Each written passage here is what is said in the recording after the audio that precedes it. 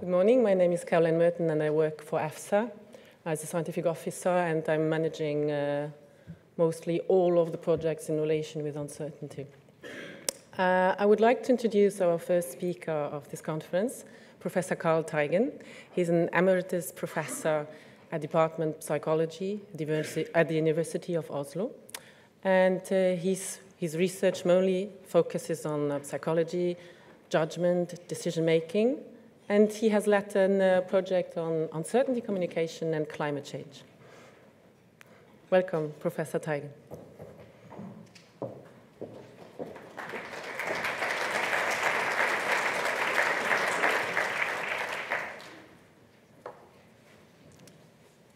Thank you, Karla. First of all, I'm very pleased to be invited to this conference and have a chance to address so many experts on risk and uncertainties. I wondered what to share with you that you did not already know better than me. And it occurred to me that perhaps you sometimes know so much about the scientific and technical aspects that you forget, or we forget, the pragmatic implications, what I call here the sense of the words and numbers used. There are many ways of making sense of uncertainty. Okay? You use words, you use graphs, you use numbers, and I have selected two from my own research. My examples may be a little bit odd to you because they are colored by our recent research project that Karl mentioned, namely on communication of uncertainty in the context of climate change. But I think it applies to risks and uncertainties in many other fields as well. Okay, so there were two ways that we have studied in particular are verbal expressions of probability. Here's an example. We say it's likely that global temperatures will increase, or we say it's uncertain, or we say whatever.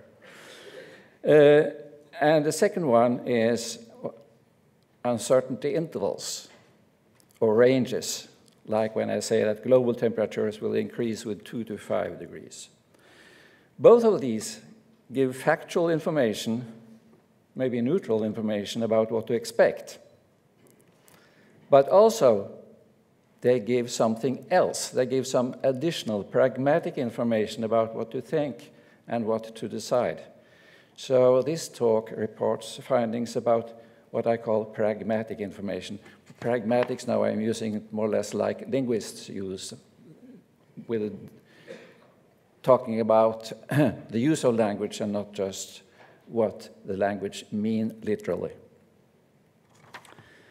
Okay, I will take these two in turn, and let's say something to begin with about verbal expressions of probability that are supposed to, at least among scientists, to give some probabilistic information. There are many ways of focusing on this, and you know perhaps the kind of prescriptive translations.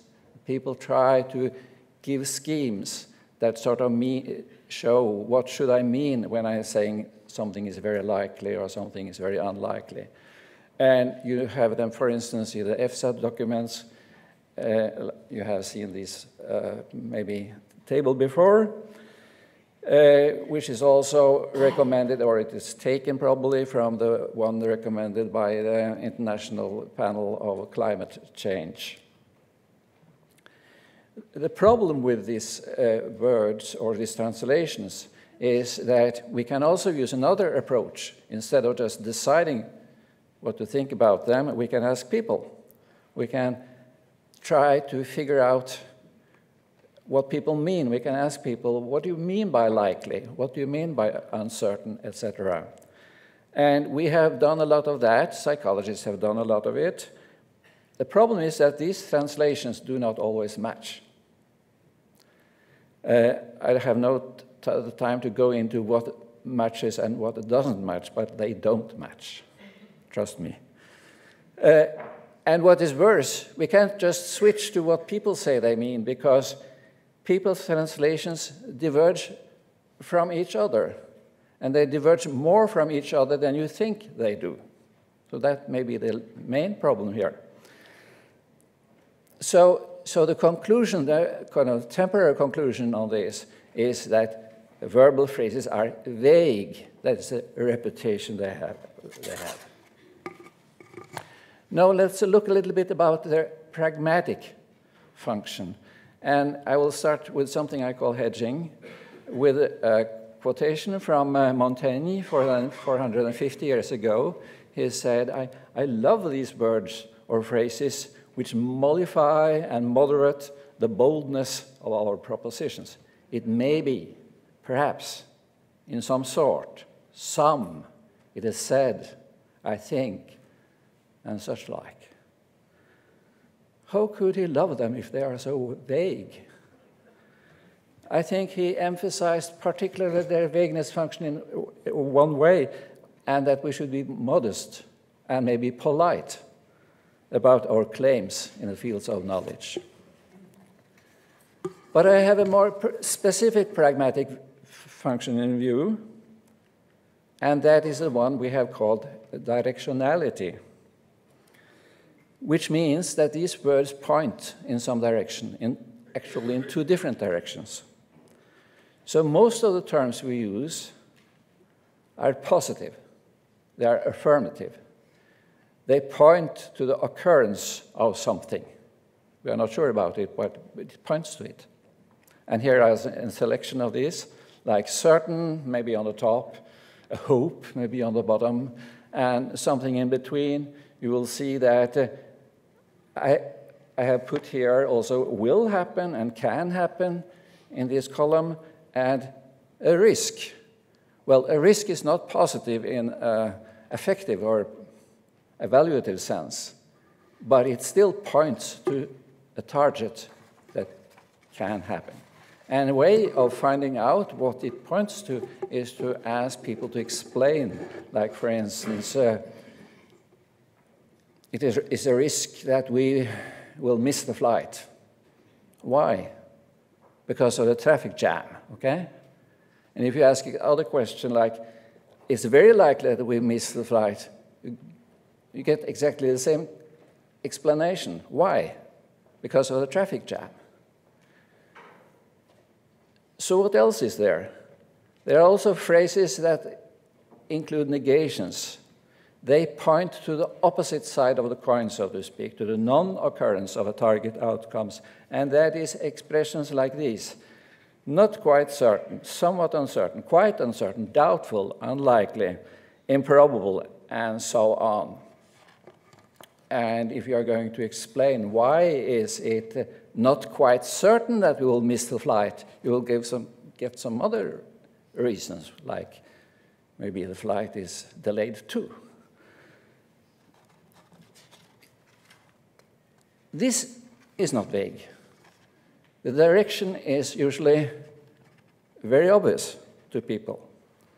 And as I said, the directionality is revealed by giving these positive and negative reasons. When are they chosen? You may think that, okay, positive for high probabilities, negative for low probabilities. Yes, partly, but that's not the whole story. It's better to say that it is positive for probabilities above some reference point and negative for probabilities below some reference point. And now it is important who is providing us with reference points. They may be decided by our expectations, some prior probabilities, somebody else said something about the probabilities and we have to reduce it or increase it, statements made by others, and also revisions. Things are going upwards, then we will say likely. Let's say we have a probability of 60 or something, and before it was lower, so no, I will say it's likely.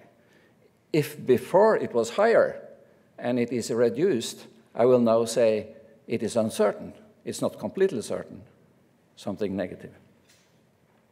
So the interesting thing about these phrases and this choice of positive and negative is that they say something about what you think about the speaker's attitudes and maybe even preferences. It's sort of revealing. And they also influence the decisions made by people who listen to you. Just to take one example, let's think of a probability of some treatment, medical treatment, whatever, which has a 30–40% chance of being successful. And one doctor may say it's quite possible it will help. And hearing that, a number of people will say, well, let's try it. But he may also say it's not quite certain, or it's quite uncertain it will help, and have the same probability in mind. And then automatically people will take it as an advice that they shouldn't try. Now, there is one particular word that we have studied a lot because it is our favorite, because it's so it's used in a number of on occasions, and it seems to be people's favorite as well. Because if you ask people about risks of substances or activities or whatever, they are saying a lot about what can happen.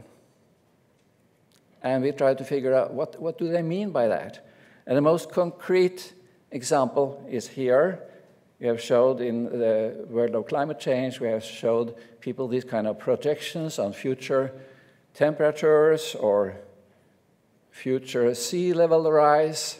And in the last example, you see also that there are some uncertainty ranges around these temperatures or these sea levels from different computations and different institutes, etc.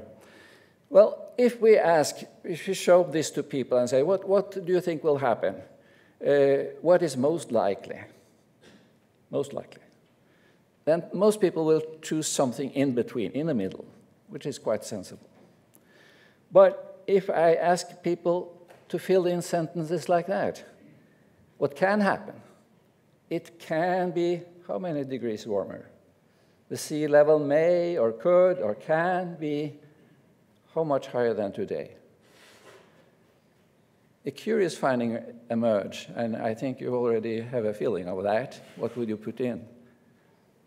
Well, people put in the topmost value. They go to the top. They say 5 degrees. They say 1 meter. And the interesting thing is, of course, that they are selecting a value that is not just quite extreme, but also quite unlikely. So we call this the extremity effect. And they use it also with possible, and I wouldn't be surprised by. What would you be surprised by? People fill it in with the topmost value. For some strange reason, they will not be surprised by the topmost value. They could perhaps have taken the bottom value, but they don't. And I don't know exactly why. The problem is that if you only have this last communication, you hear or you read in the newspaper what can happen, you think that is quite likely, or many people think it's quite likely. So they use it for something extreme that is rather rare, but they receive it as a much more likely statement. Okay, I will also say something about the second topic, uncertainty, ranges, intervals or ranges. And you know that these ranges are not dichotomous. It's not like it will happen within this range or it will not happen in this range. If we say, for instance, a 2 to 5 degrees increase in future temperatures, we mean that this is also a kind of probabilistic statement, because you have to be 90% certain or 95% certain or something like that. And you as scientists, mathematicians, you know that if you are really going to be sure, then you should have a very, very wide confidence interval. And a more narrow interval, the more likely you will miss a true value. So high certainty requires wide intervals. But this is not evident to everybody, because narrow intervals also give a kind of feeling of certainty, that this guy is an expert. He knows exactly what's going to happen. So when we gave these kind of questions to students who had courses in statistics, they suggested, many of them, that the wide intervals was associated with lower rather than higher confidence interval. So, for instance, when we said, well, here somebody has said it with 90% certainty and somebody has said something with 60% certainty, which interval is big, the larger one? And you got two completely different answers. Most of them thought that the 90% interval must be a narrow one.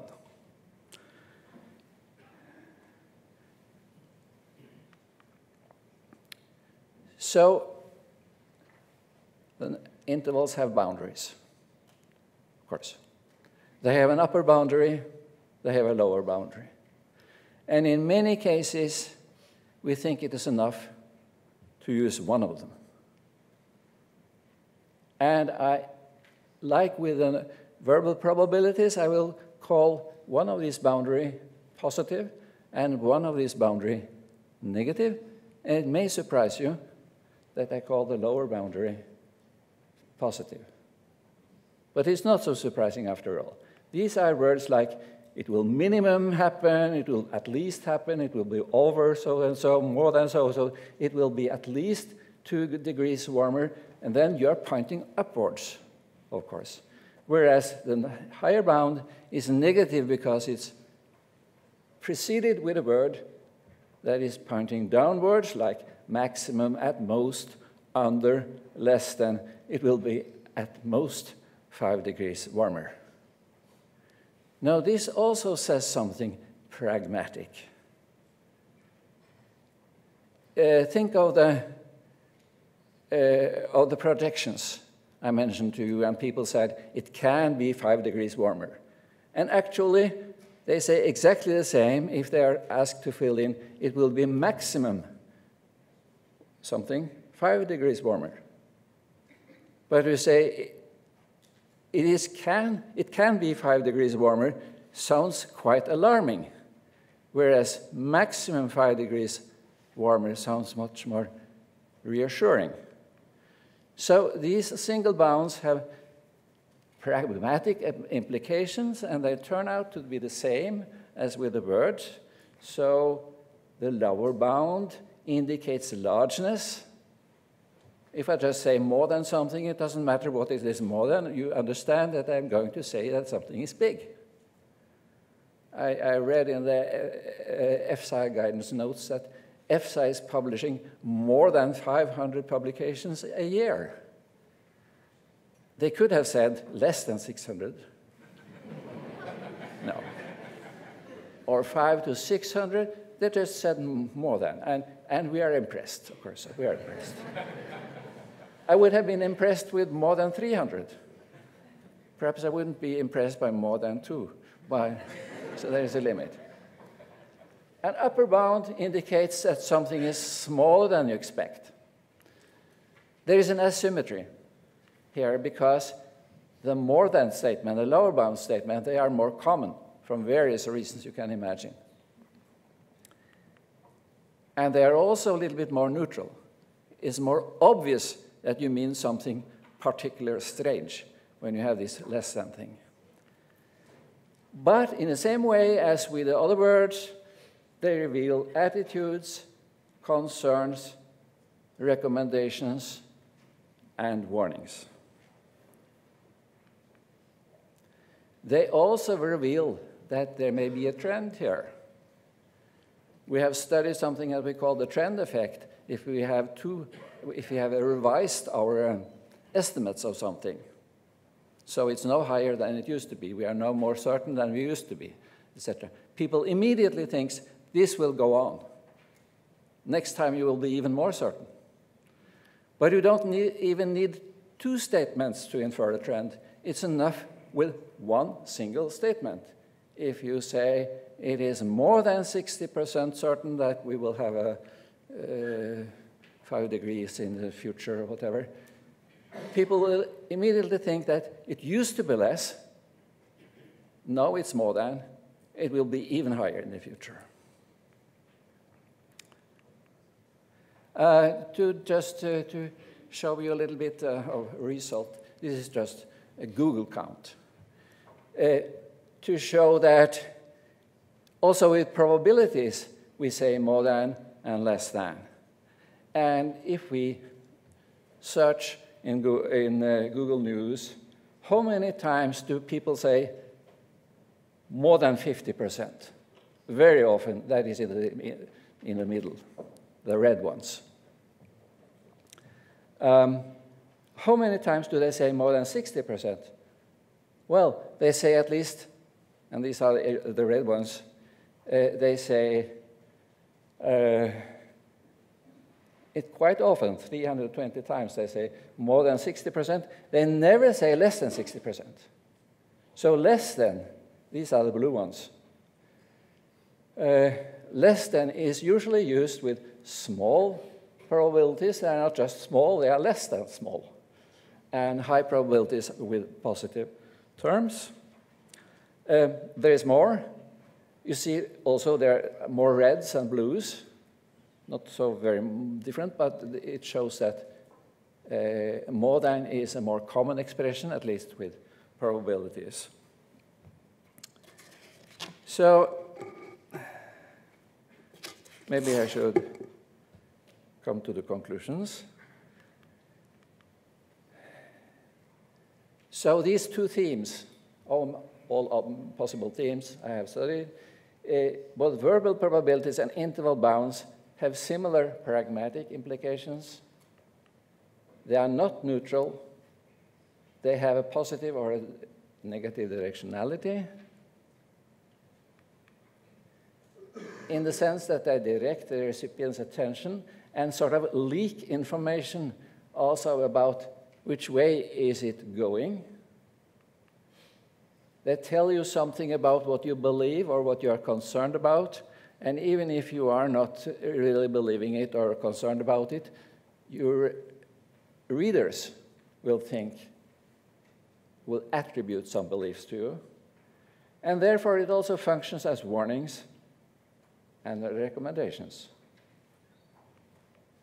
They are not completely symmetric. We have something in psychology also called the negativity effect, that whenever you are negating something, then you are sort of saying something in a less neutral way. It will also be given more attention and people will think about it.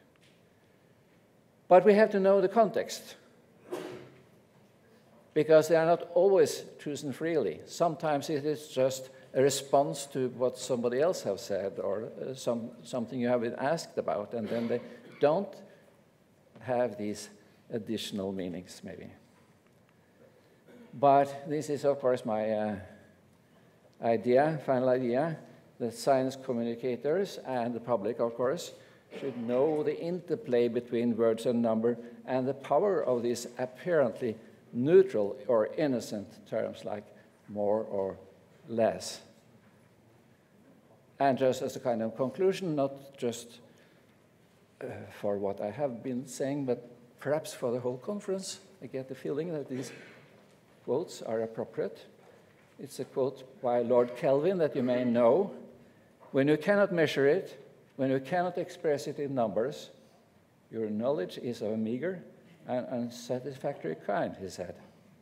But then the economist Jacob Weiner said, when you can measure it, when you can express it in numbers, your knowledge is still of a meager and unsatisfactory kind. Okay, thank you.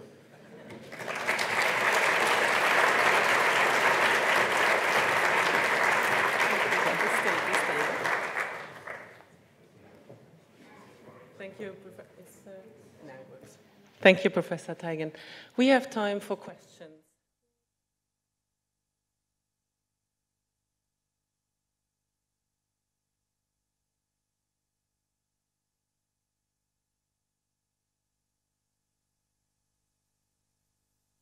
I don't need that. Okay.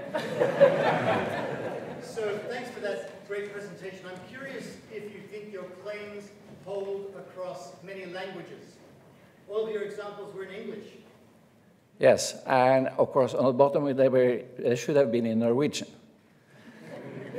Well, they are collected in Norway and in England, but this is sort of basic things in language. And I have a colleague in Japan, for instance, who have collected some similar data.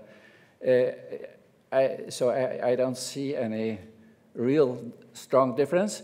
We had a problem with can, because in Norwegian we have only can for may and could, etc. So we had to use specific experiments with English speakers with could and may, and there's no difference in this pragmatic side. There could be differences when it comes to the strength of the probability that they say something about, but at least until somebody proves the contrary, I think it is very general. Thank you. Is there another question? Yes, over there.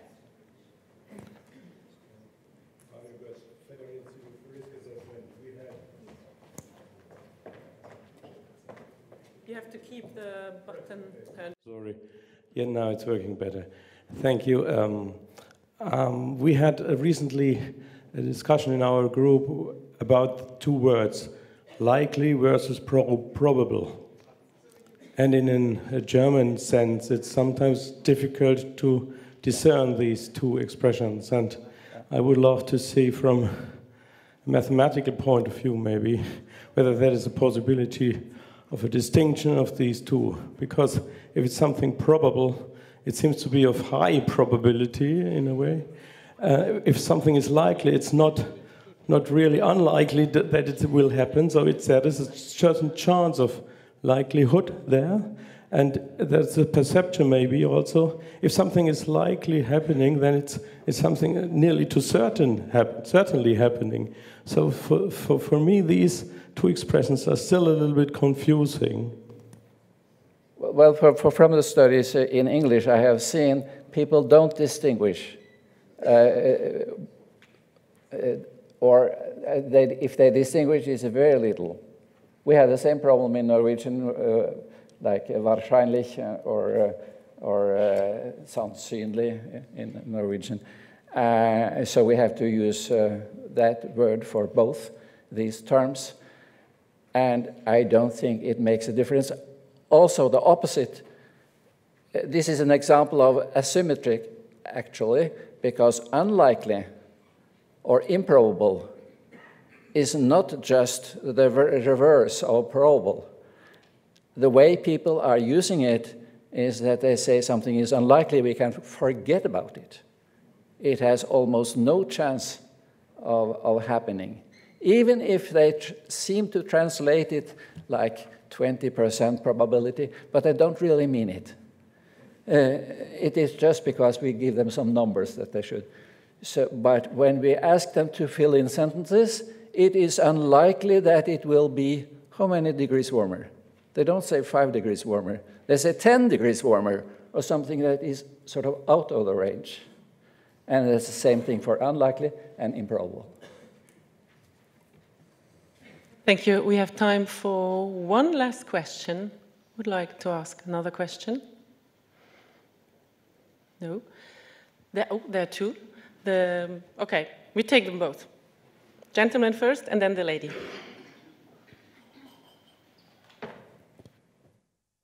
Thank you very much. My name is Xiaobo Chen from University of Surrey. And I have one question regarding to the use of the verbal probability and the numerical intervals. And do you think it's possible or it's necessary to build a bridge between the verbal probability and the numerical interval? Because for the scientists, we normally use the numbers because it's more robust and it's more scientific. But for decision maker, for example, they prefer to use these linguistic terms to use that. So you mentioned about the translation between them, and do you think it's an interesting topic to have some consistent translation between both terms? Thank you. You mean translation from the verbal to the yeah, exactly, to the interval range thing? That's an interesting question.